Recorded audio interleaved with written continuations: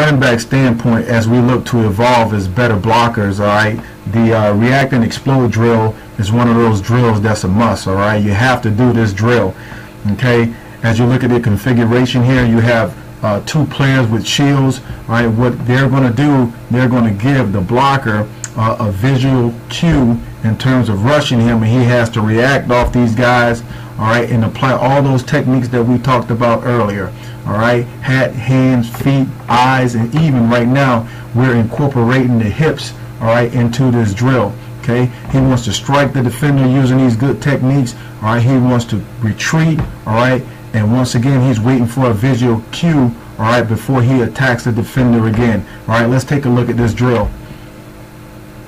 Got to get his feet live right here. Good explosion right here. All right, getting the visual cue, attacking, hat, hands, feet. All right, boom, excellent job, excellent punch, excellent finish right here. As we look at the game application, you can see here we're kind of in a backed up situation. The excellent time to blitz.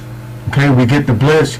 All right, excellent job by the fullback here, reacting to the defender rushing here, and you can see as we take this drill to the field, you can really see him react, all right, and explode on his defender. Okay, boom, using the technique that we talked about, being able to give the quarterback time to throw the ball down the field. Okay, that's our react and explode drill.